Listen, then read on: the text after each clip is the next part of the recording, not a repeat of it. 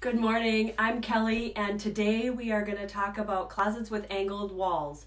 So if you are looking at your closet and you're getting ready to put together a design for it and you've got an angled wall in it, this is the video that you need to know what to consider and how to work that out so that you don't end up with an unexpected result.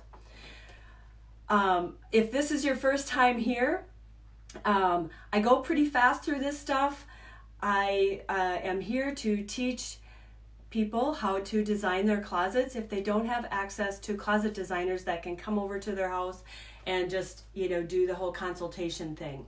So if you're either, love to do things yourself, a DIYer, or you live in an area where you don't have access to a closet designer, this is the place to be to learn what you need to know to create your dream closet and reach your closet goals. If this is your first time, I suggest going back and watching a few of the other videos to kind of get up to speed to what I'm talking about and how I work with the spaces and stuff, because otherwise I'm thinking it can be a little bit confusing. But number one, we always start with inventory. I've got a video on how to take your inventory. I've got a video on how to measure your closet, the specific measurements you need. Then I've got another video on how to draw that out. And then we start into all these design videos. So welcome to everyone. I'm going to just make sure Facebook is doing what it's supposed to do.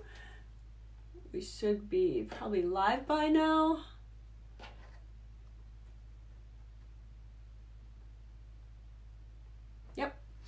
So awesome. I got a new iPhone too, an iPhone S Max. So I don't know if the videos will look any better, but the pictures are awesome on that thing. So without further ado, let's get started.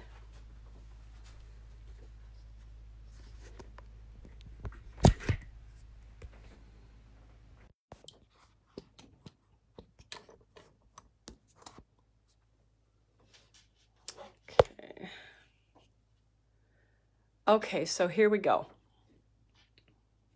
I think you guys can see that pretty well. Okay, so when you're drawing a closet with an angled wall, there can be, all kinds of different lengths of angled walls, of course, but typically when I'm in a closet with clients, and even if the wall is, only a couple feet long, and we'll start talking about what they're looking for in their closet, and they'll be talking about, oh, I was thinking this here, and, something along this wall with pointing to the angled wall. And most of the time they're doing that because they really aren't aware of how the space is going to work out once there's actually hanging clothes and things that are against that wall. So that is what I want to talk about today. I call it 3 things to consider. But it's probably more than that when you really break it down to it. We're going to talk about 3 basic ones. So if you've got a shorter wall, this is even more critical. But as your wall gets longer, depending on what you're going to do on both sides, you may still be able to use that angled wall, but it still may not be what you're expecting in the corners and at the transitions. So it's really important in a closet with angled walls to really think this through. So if you've got your inventory and you know how many hanging clothes you need, and let's just say for this first example, you need a lot of hanging clothes. You really need to maximize your hanging clothes. Maybe the space is smaller and you just need a lot of room for hanging clothes. But you've got an angled wall in one corner. If you take a look at this, and as you know, when we're talking about, I'm going to make this one bigger. When we're taught, this is my outside wall. This would be, like a view looking, let's just say that the door of this closet is down here. And maybe it opens like that, and you're walking in here. So you're walking in, you've got a square space in the back, but you've got this corner wall, and then you've got another wall here. Lots of times, especially if the closet is empty, you might think, oh, well, I can put hanging clothes there, and then I can put hanging clothes on this wall, and then I can put hanging clothes on this wall. That is not going to give you the result that you are thinking that you're going to get. Even if you're on one of those, you know, online free, create your closet in a computer program type of a deal, you're not going to get the result that you expect if you are drawing this out. And I'm going to show you why. When you draw this out, it's going to look like this. You're going to say, oh, I want hanging here, I want hanging here. In this case, since this is such a small wall, you may, I'm going to change this color. You may see, it's pretty obvious that, you know, you can't use the entire wall. So you may think, well, I'll just go like this then. And I'll have hanging here, and hanging here. But remember, in all of our other videos, when we talk about the depth of clothes, the structure typically is somewhere around 12 inches, 12 to 16 inches is your structure. But that is actually narrower than your clothes. So when we add in here how deep the clothes are going to be, and remember each square is 24 inches, clothes hang out about 22 inches, and that's why this pink line is, you know, slightly short of that 24-inch line. But you see here what happens. You really you can't use this wall. You could use it potentially for like a belt rack, a scarf rack, hooks that hung on the wall if you were okay with kind of going through the clothes to put the hooks and things on that wall. But you definitely aren't going to have room for a shelf that's accessible back there. And it will probably be shallower than you think it's going to be. You may have to come out even farther to get a 12-inch shelf on this wall because remember, you know, geometry. This is going to be the hypotenuse of the triangle, and this is going to be one of the legs of the triangle, and this is always going to be shorter than this. So in order to get a 12 or 14-inch deep shelf back here, you know, you're going to be crossing that over your piece. We won't get too much into that math. Some of this stuff, you know I'm just telling you to take my word for it, but if you don't get the math part, you'll just have to look at it visually and say, you know, yeah, I can see that that doesn't fit. So, so with regard to this one, get rid of that.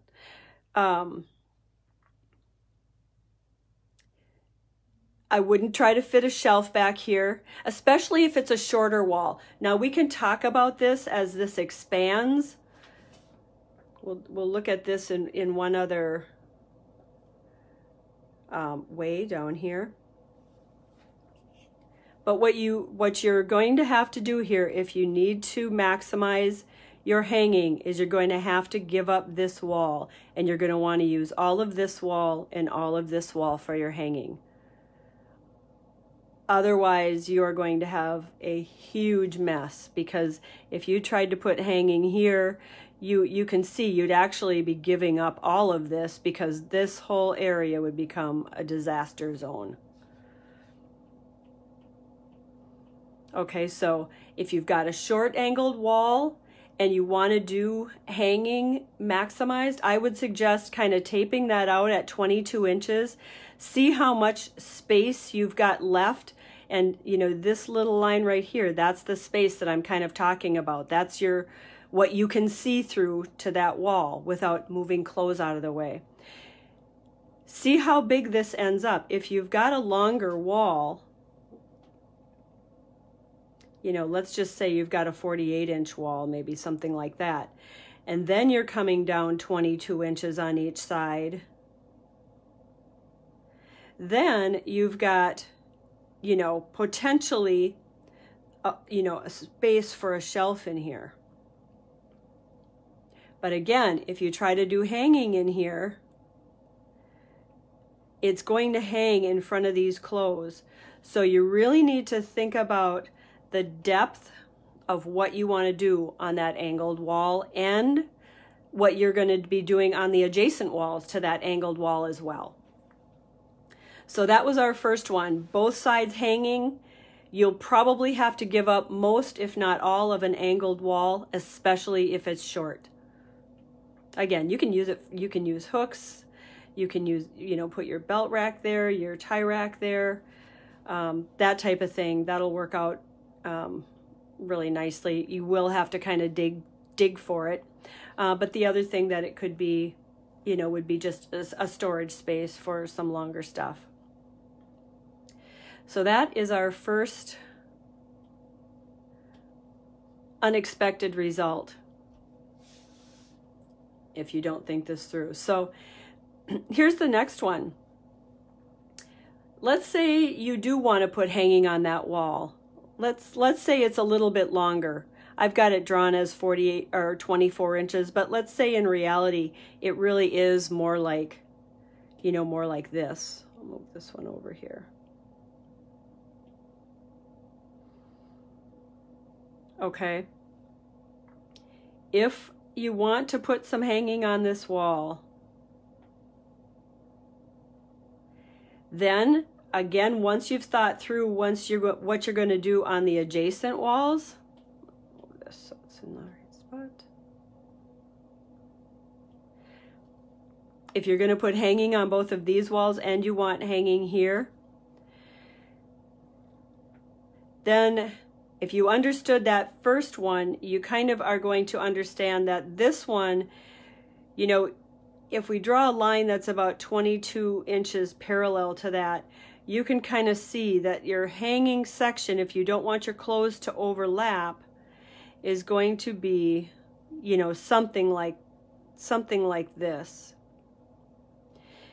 You're probably going to end up giving up, it's, about 18 inches on each wall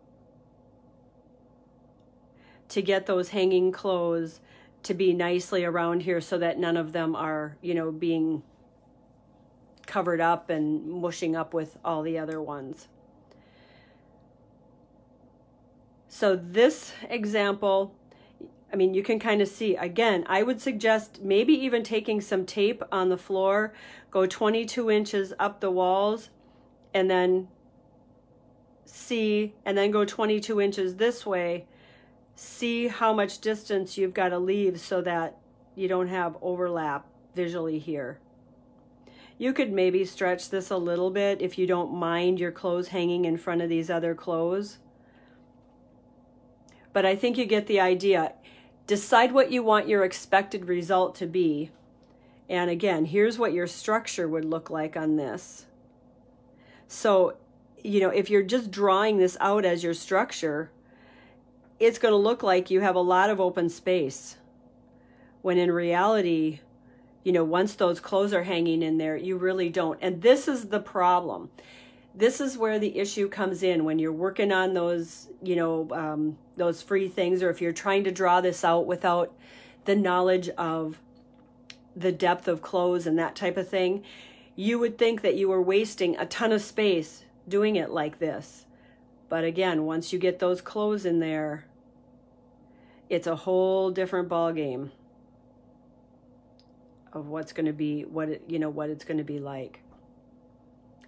Let's say in another similar example to this, that you want to use the whole slanted wall for hanging clothes, because depending on what's next to it, if it's a shorter wall or the possibilities are endless, of course. But let's just say, maybe this is a shorter wall and you're not going to be putting any hanging there or anything. And you want to use this entire wall. So again, we're going to, bring this down to about 22 inches. Again, the structure is going to be way back here, potentially. So then when you are working on your side walls, like I said, maybe there's nothing here. Maybe this is a really short wall. You do need to consider what's on those adjacent walls though. If this side is going to be a shelf on this side, you can probably start it right here. You've got plenty of room to do a 14 or 16 inch deep shelf. Go over that. But you don't want to start it way back here, where it's going to seem like you want to start it if you were just looking at, the the structure part of this and not where the clothes are going to hang. This is where the clothes are hanging. This is the structure. You want to make sure that you leave enough clearance for those clothes to hang before you start your shelf. If it's going to be folded, or hanging clothes, then you're going to need even a little bit more space on that back wall. Because remember, those are going to come out 22 inches too. So if we draw that line, you can see that you're going to want to be, if we continue this out, you're going to want to be right in this area. And again, this is the clothes hanging out. Whoops. And this is the structure.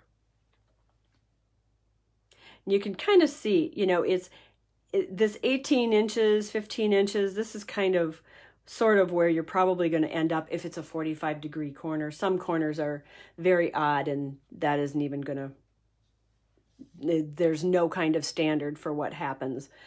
Like I said, a closet designer that does this every day knows what to look for. I just want you to be aware, if you're trying to lay this out yourself, of the things to consider when you're doing it. Okay, so those are the two examples where, I guess we've already done three, but the main two where you're going to be putting a lot of hanging clothes in the closet. If you were planning on using your angled wall for a shelf, then let's use that's the one that I've got right here. Okay, so this is my shelf that I've drawn in. And what you want to consider again is what you're doing on the sides. So if you were just going to do some shelves on the sides, you'd still want to leave a little bit more space, or unless you've got a cabinet maker who's doing this for you, and you can do these two ends and have this one be done after to be the exact size. These corners are not going to end up perfectly.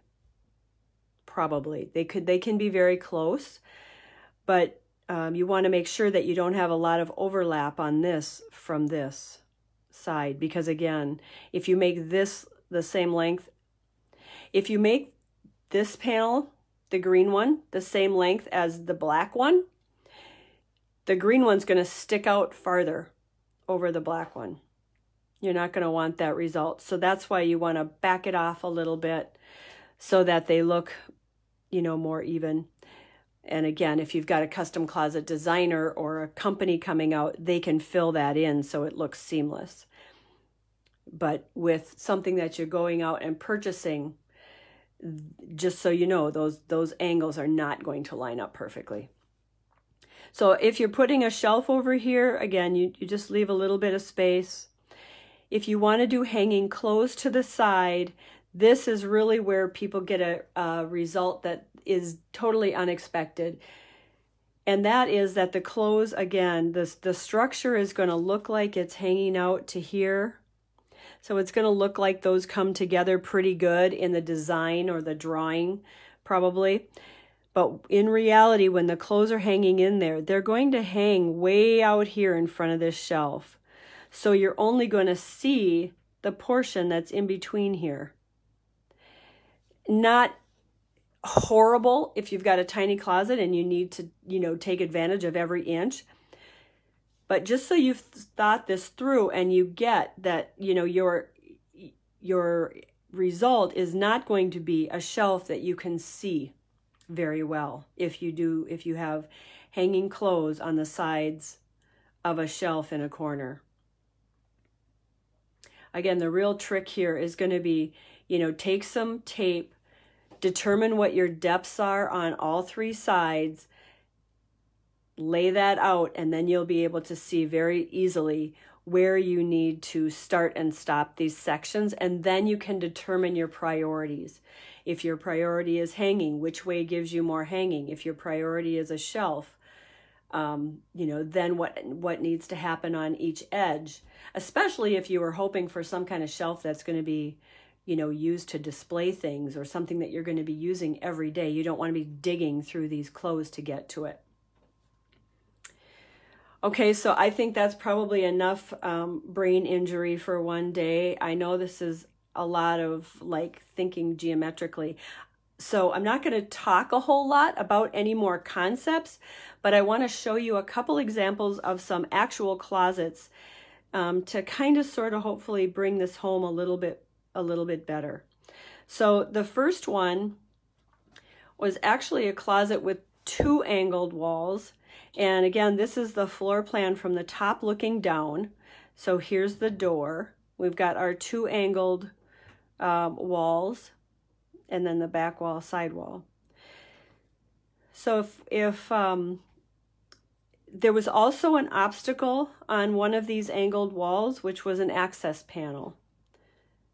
So if you can see that access panel there, when you've got plumbing access panels, you really have to pay attention.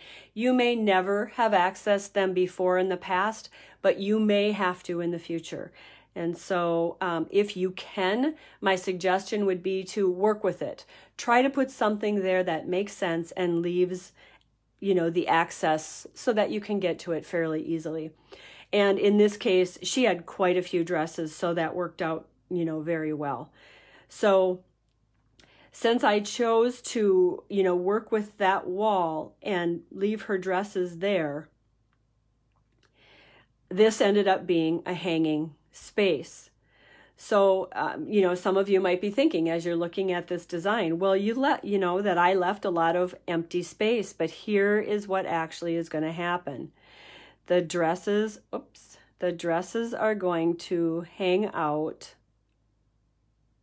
in this area right here. Okay, so these drawers, you do not want, she would not want these drawers over here and having the dresses hitting the drawers, not being able to open or shut the drawers without having clothes getting stuck in them. So this is, where this becomes very important to really think this through. How much space is there going to be? There's a lot of things that you can do in this space, belt racks, tie racks, hooks on the wall, hooks on the panel. You can get through those clothes to get through that stuff with just your arm. So it's not terrible. You can still use that space for if you've got something tall that you store, or maybe you could just throw your carry-on luggage back here, something like that. Lots of uses for it. So don't feel like you're giving up that space. You're really making the space more usable. So that's what I did with that side. And then on the other side, we've got a door. So this one had several obstacles. We've got a door here. So as you're walking in the door, this would be your path of walking in the door. So you're coming in here. This right here, if I tried to do hanging clothes right here, they would actually be hanging in front of the door, number one, which I absolutely detest. Number two, it would make this corner, really kind of tight to get back into. But most of all, you would be walking into clothes. And I really don't like that, especially if you're going to the trouble to make this beautiful and nice, don't do that. So at any rate, that worked out perfectly as well because we were able to put a shoe shelf in there. This is only going to stick out 12 inches. She's going to have plenty of access to get back to her dresses back here. And it's not going to go in front of the door. So it's not going to be obstructive that way either. Now, this particular closet, if you're wondering about the rest of the design, they were downsizing, and so it was very important to have some storage. So this section here could have potentially been some hanging, but she really needed the storage, so we decided to make it shelving. With an adjustable system, if somebody else moved into this condo and they wanted to change this to double hanging or more dress hanging or whatever they wanted to change it to, it would be adjustable to that. That's why I really advocate getting, putting in systems with holes on the sides where the shelves are fully adjustable, because then you can really utilize this to meet your needs even in the future if things change. Okay, so that's an example of kind of a longer angled wall that did work out, and we left enough space, and she loves the closet. The next one, I've got some 3Ds so you can kind of see. Again, it's kind of a similar closet. You've got a door here, an angled wall back here that's about 42 inches. And like I said, from just looking at this, it looks like there may be quite a bit of wasted space here and here and here. But let's draw in where our clothes are going to hang and see what happens. So this is where we are. Oh, you know what? This one isn't for this closet. I wanted to show you guys that one too, but so let's just look at these three for now. So this double hanging section here, this is actually this wall, the back wall, C, right there. This is D and this is B. So you can see in this case, this wall was long. She had something that she wanted to store back here. That's why there's a little bit more room here. But again, I don't like to cut off the corners. So when my guys went out and installed, they may have installed this. They probably did as much as they could without it going to be overlapping. If you're figuring that out and you can figure it out with tape, it'll be a lot better. And then you've got the double hanging back here. You can see there really isn't any extra space here at all. By the time the clothes are all hanging in here, this will all be filled in. Okay, and then this is this corner, and that'll be filled in with clothes as well. Then we've got dresses and we've got drawers at the front. Okay, so there's another, and again, all of this is developed from her inventory. So your layout may look different. I just want to show you what you have to consider when you've got, you know, shelves and hanging, so you know how to put all of those together.